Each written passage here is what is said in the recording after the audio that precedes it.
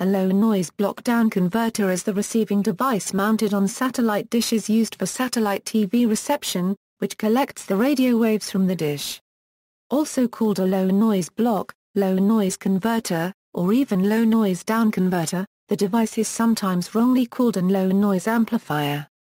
The LNB is a combination of low-noise amplifier, frequency mixer, local oscillator and intermediate frequency amplifier. It receives the microwave signal from the satellite collected by the dish, amplifies it, and downconverts the block of frequencies to a lower block of intermediate frequencies. This downconversion allows the signal to be carried to the indoor satellite TV receiver using relatively cheap coaxial cable. If the signal remained at its original microwave frequency, it would require an expensive and impractical waveguide line. The LNB is usually a small box suspended on one or more short booms, or feed arms, in front of the dish reflector, at its focus. The microwave signal from the dish is picked up by a feed horn on the LNB and is fed to a section of waveguide. One or more metal pins, or probes, protrude into the waveguide at right angles to the axis and act as antennas, feeding the signal to a PCB inside the LNB's shielded box for processing. The lower frequency IF output signal emerges from a socket on the box to which the coaxial cable connects. The LNB gets its power from the receiver or set-top box, using the same coaxial cable that carries signals from the LNB to the receiver. This phantom power travels to the LNB, opposite to the signals from the LNB. A corresponding component, called a block converter, is used at the satellite Earth station dish to convert the band of television channels to the microwave uplink frequency. Amplification and noise. The signal received by the LNB is extremely weak and it has to be amplified before downconversion. The low-noise amplifier section of the LNB amplifies this weak signal while adding the minimum possible amount of noise to the signal. The low-noise quality of an LNB is expressed as the noise figure. This is the signal-to-noise ratio at the input divided by the signal-to-noise ratio at the output. It is typically expressed as a decibels value. The ideal LNB, effectively a perfect amplifier, would have a noise figure of 0 decibels and would not add any noise to the signal. Every LNB introduces some noise, but clever design techniques, expensive high-performance low-noise components such as HEMTs and even individual tweaking of the LNB after manufacture, can reduce some of the noise contributed by the LNB's components. Every LNB off the production line has a different noise figure because of manufacturing tolerances.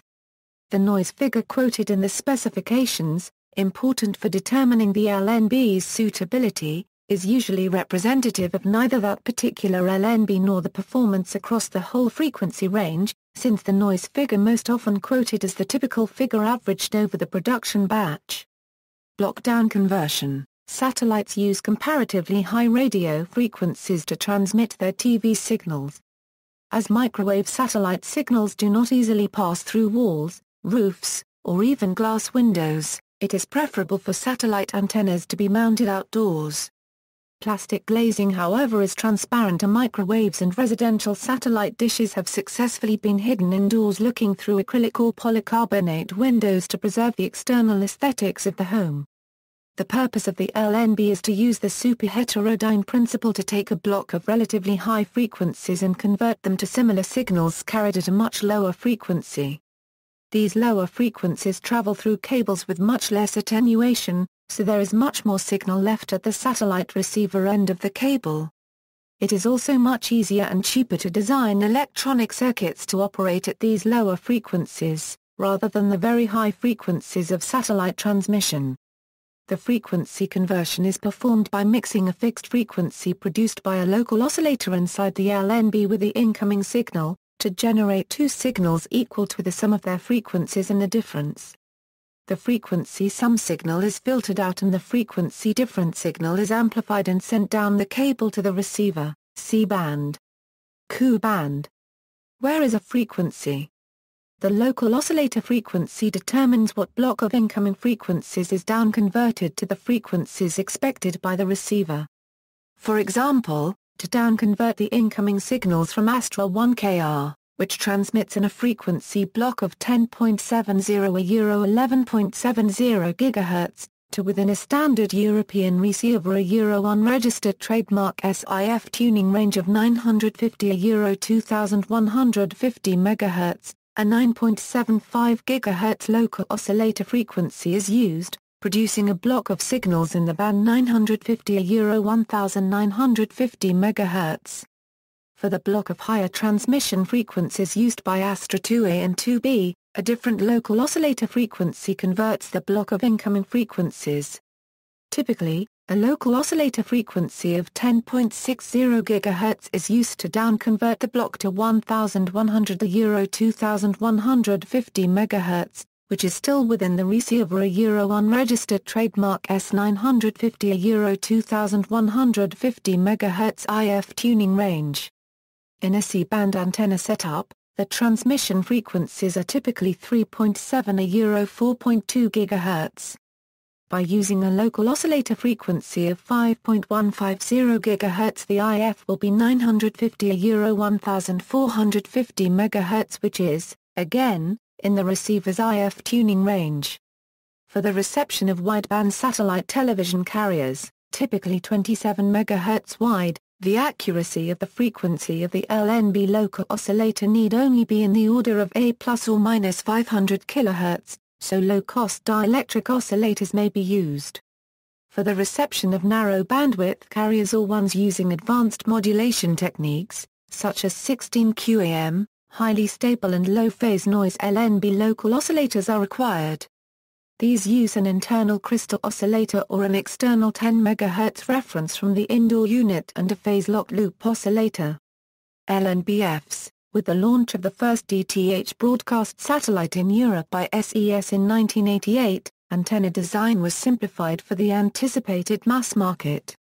In particular, the ferrite horn and the polarizer were combined with the LNB itself into a single unit, called an LNB feed or LNB ferrite horn, or even an Astra-type LNB. The prevalence of these combined units has meant that today the term LNB is commonly used to refer to all antenna units that provide the block downconversion function, with or without a ferrite horn. The Astra-type LNBF that includes a ferrite horn and polarizer is the most common variety, and this is fitted to a dish using a bracket that clamps a collar around the waveguide neck of the LNB between the ferrite horn and the electronics package. The diameter of the LNB neck and collar is usually 40 mm, although other sizes are also produced. In the UK, the Minidish sold for use with Sky Digital and Freesat uses an LNBF with an integrated clip-in mount. LNBs without a ferrite horn built-in are usually provided with a flange around the input waveguide mouth which is bolted to a matching flange around the output of the ferrite horn or polarizer unit. Polarization. It's common to polarize satellite TV signals because it provides a way of transmitting more TV channels using a given block of frequencies. This approach requires the use of receiving equipment that can filter incoming signals based on their polarization. Two satellite TV signals can then be transmitted on the same frequency, and provided that they are polarized differently, the receiving equipment can still separate them and display whichever one is currently required. Throughout the world, most satellite TV transmissions use vertical and horizontal linear polarization, but in North America, DBS transmissions use left and right-hand circular polarization. Within the waveguide of a North American DBS LNB, a slab of dielectric material is used to convert left and right circular polarized signals to vertical and horizontal linear polarized signals, so the converted signals can be treated the same. The probe inside the LNB waveguide collects signals that are polarized in the same plane as the probe. To maximize the strength of the wanted signals, the probe is aligned with the polarization of the incoming signals. This is most simply achieved by adjusting the LNB's skew, its rotation about the waveguide axis. To remotely select between the two polarizations, and to compensate for inaccuracies of the skew angle, it used to be common to fit a polarizer in front of the LNB's waveguide mouth. This either rotates the incoming signal with an electromagnet around the waveguide or rotates an intermediate probe within the waveguide using a servo motor, but such adjustable skew polarizers are rarely used today. the simplification of antenna design that accompanied the first Astra DTH broadcast satellites in Europe to produce the LNBF extended to a simpler approach to the selection between vertical and horizontal polarized signals too. Astra-type LNBFs incorporate two probes in the waveguide, at right angles to one another so that, once the LNB has been skewed in its mount to match the local polarization angle, one probe collects horizontal signals and the other vertical, and an electronic switch determines which polarization is passed on through the LNB for amplification and lockdown conversion. Such LNBs can receive all the transmissions from a satellite with no moving parts and with just one cable connected to the receiver, and have since become the most common type of LNB produced. Common LNBs C-band LNB Here is an example of a North American C-band LNB, local oscillator, 5.15 GHz, frequency, 3.40 a 4.20 GHz, noise figure, ranges from 25 to 100 kelvins. Polarization, linear. Ku-band LNB Standard North America Ku-band LNB. Here is an example of a standard linear LNB, local oscillator, 10.75 GHz, frequency, 11.70 a 12.20 GHz, noise figure, 1 dB typical, polarization, linear. Universal LNB. In Europe, as SES launched more Astra satellites to the 19.2 orbital position in the 1990s, the range of downlink frequencies used in the FSS band grew beyond that catered for by the standard LNBs and receivers of the time. Reception of signals from Astra 1D required an extension of receivers' IF tuning range from 950 a 1950 MHz to 950 a 2150 MHz and a change of LNB's local oscillator frequency from the usual 10 GHz to 9.75 GHz. The launch of Astra 1E and subsequent satellites saw the first use by Astra of the BSS band of frequencies for new digital services and required the introduction of an LNB that would receive the whole frequency range 10.70 a 12.75 GHz, the Universal LNB. A Universal LNB has a switchable local oscillator frequency of 9.75/10.60 GHz to provide two modes of operation, low-band reception and high-band reception. The local oscillator frequency is switched in response to a 22 kHz signal superimposed on the supply voltage from the connected receiver. Along with the supply voltage level used to switch between polarizations, this enables a universal LNB to receive both polarizations and the full range of frequencies in the satellite Ku-band under the control of the receiver, in 4 sub-bands. Here is an example of a universal LNB used in Europe, noise figure, 0.2 dB typical, polarization, linear.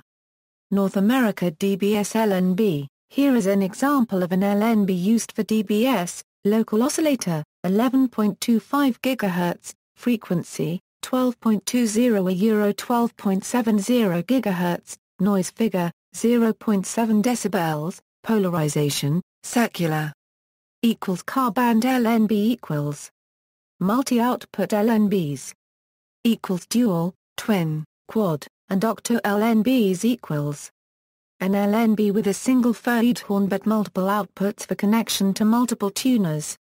Typically, 2, 4 or 8 outputs are provided. Each output responds to the tuner unregistered trademark S-band and polarization selection signals independently of the other outputs and appears to the tuner to be a separate LNB. Such an LNB usually may derive its power from a receiver connected to any of the outputs. Unused outputs may be left unconnected. Note: in the US, an LNB with 2 outputs is termed a dual LNB, but in the UK, the term dual LNB historically described an LNB with 2 outputs, each producing one polarization only, for connection to a multi-switch, and today dual LNB describes antennas for reception from 2 satellite positions, using either 2 separate LNBs or a single monoblock LNB with 2 feed horns. In the UK, the term twin-output LNB, or simply twin LNB, is usually used for an LNB with a single feed horn but 2 independent outputs. equals quattro LNBs equals a special type of LNB intended for use in a shared dish installation to deliver signals to any number of tuners. A quattro LNB has a single feed horn and 4 outputs, which each supply just one of the Q subbands to a multi-switch or an array of multi-switches, which then delivers to each connected tuner whichever subband is required by the tuner. Although a quattro LNB typically looks similar to a quad LNB, it cannot be connected to receivers directly. Note again the difference between a quad and a quattro LNB. A quad LNB can drive 4 tuners directly, with each output providing signals from the entire Q band. A quattro LNB is for connection to a multi-switch in a shared dish distribution system and each output provides only a quarter of the Q band's signals. SC a unicable LNBs equals, multiple tuners may also be fed from an SCR or unicable LNB in a single cable distribution system. A unicable LNB has one output connector but operates in a different way to standard LNBs so it can feed multiple tuners daisy-chained along a single coax cable. Instead of block downconverting the whole received spectrum, an SCR LNB downconverts a small section of the received signal selected according to a DSEC-compliant command from the receiver, to output at a fixed frequency in the IF.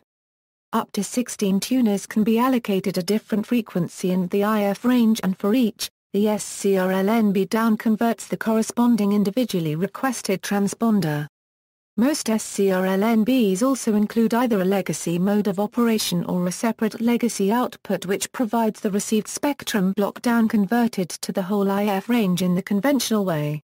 Optical fiber LNBs, LNBs for fiber satellite distribution systems operate in a similar way to conventional electrical LNBs, except that all 4 of the subbands in the entire Q-band spectrum of 11.70 12.75 GHz across 2 signal polarizations are simultaneously block downconverted.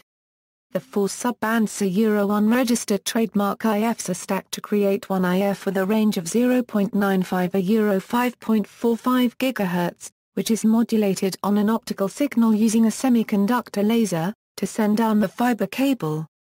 At the receiver, the optical signal is converted back to the traditional electrical signal to appear to the receiver as a conventional LNB. Monoblock LNBs. A monoblock LNB is a unit consisting of 2 LNBs and is designed to receive satellites spaced close together, generally 6 a degree. For example, in parts of Europe, monoblocks designed to receive the Hotbird and Astra 19.2 a degree E satellites are popular because they enable reception of both satellites on a single dish without requiring an expensive, slow and noisy motorized dish. A similar advantage is provided by the Duo LNB for simultaneous reception of signals from both the Astra 23.5 a degree E and Astra 19.2 a degree E positions. Cold temperatures. It is possible for any moisture in an LNB to physically freeze due to ice buildup in very low temperatures. This is only likely to occur when the LNB is not receiving power from the satellite receiver. To combat this, many satellite receivers provide an option to keep the LNB powered while the receiver is on standby.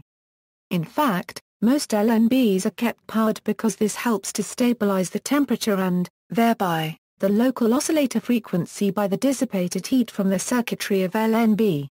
In the case of UKB-SKYB receivers, the LNB remains powered while in standby so that the receiver can receive firmware updates and electronic program guide updates. In the United States, the LNB connected to dish network receivers remains powered as well as those receivers that receive software and firmware updates and guide information over the air at night.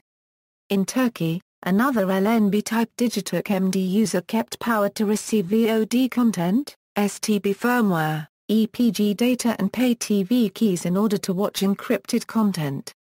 See also, bias-T, blockade converter, or the mode transducer, signal-to-noise ratio, transmit and receive integrated assembly, Duo LNB, single cable distribution, fiber satellite distribution. References. External links, LNB Mysteries Explained. Explanation and block diagram of LNB, noise temperature and noise figure, on Astra, official Astra Consumers Viewers site, SES, official SES Trade Industries site, Astra Recommendations, VSAT Installation Manual with explanation of the low noise block converter.